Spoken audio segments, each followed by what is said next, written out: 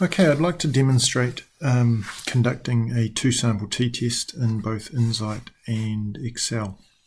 So the t-test would test a null hypothesis along the lines of μ1 equals μ2. So we've got two groups versus an alternative which either does not equal, less than or greater than, replacing the equality. The test statistic is the standardized score. So two sample means. The difference is specified in H0, so in my example 0, and then the standard error of the difference in the two sample means, which has, as I've written it, population variance 1 and population variance 2.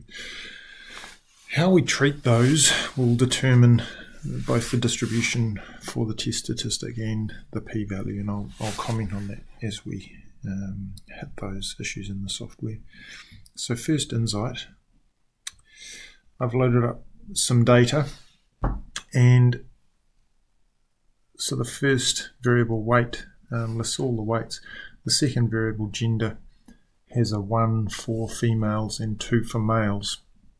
Now iNZight, the way it works is it uses a categorical variable to identify which sample is which. So before we do the test, we need to define that. So I'm choosing the variables menu and then convert to categorical.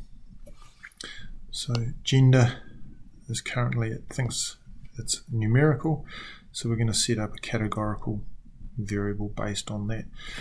If we wanted to, we could make it slightly more user-friendly by renaming those levels. So variable to rename, we choose the categorical one, and where we see 1, if we replace those by female and 2 by male. Okay, so we can close that and close that.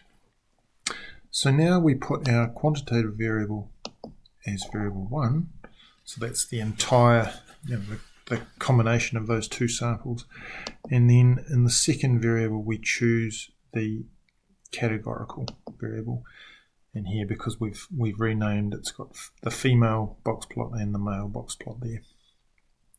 Now if we click the Get Inference button down the bottom here, we want to conduct a t-test, and notice that it gives us a checkbox here.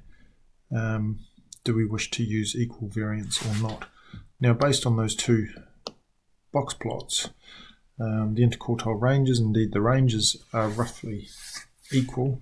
So in this case, using an equal variance probably makes sense. So selecting OK there, it produces this output for us. So individual confidence means, so for the two separate population means, and notice that those two intervals don't overlap.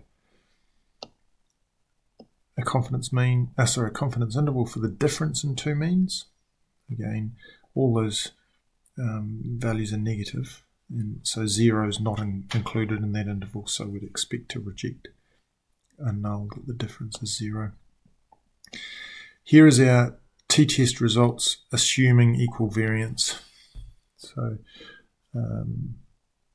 the test statistic, 38 degrees of freedom because we've chosen equal variances, and a p-value of 0.34 of 1%. So a very small p-value, so we'd reject that null hypothesis. We've chosen to use an assumption of equal variances, and here we see actually a hypothesis test for that. The p-value is 0.46, 46% for that particular test, so we wouldn't reject the null of equal variance, and therefore using this p-value is probably absolutely fine. If we'd chosen not to use equal variance, so the same null value, the same alternative, most of this doesn't change. The interval for the lower and upper values haven't changed at all,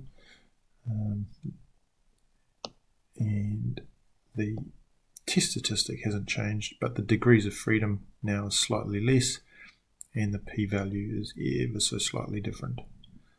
So in the 5th decimal place there. So that's the two-sample t-test in iNZight. So the one thing to note is we need a categorical variable there. Flicking to Excel, assuming you have the data analysis add-in, we can do those tests here, but what it wants when we use the data analysis menu is the two samples in separate blocks. So here, let's sort on gender. So now here are all the female values and below the males.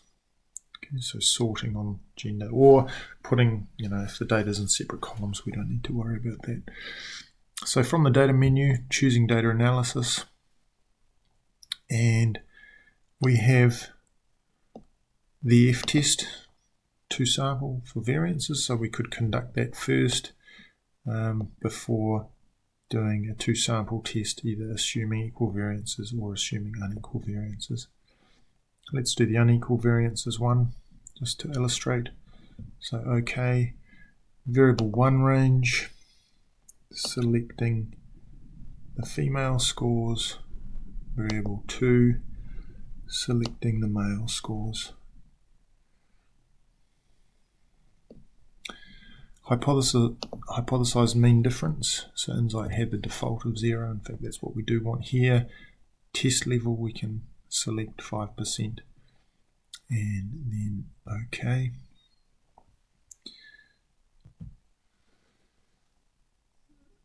So it works out the sample means and variances.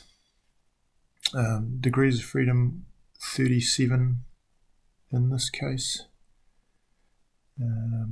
It's an approximation. There's the t-statistic, and there is the two-tailed p-value that we would need to interpret. Okay, so relatively simple based on that data. The key being that we're able to organise the two samples separately so we can highlight those cells.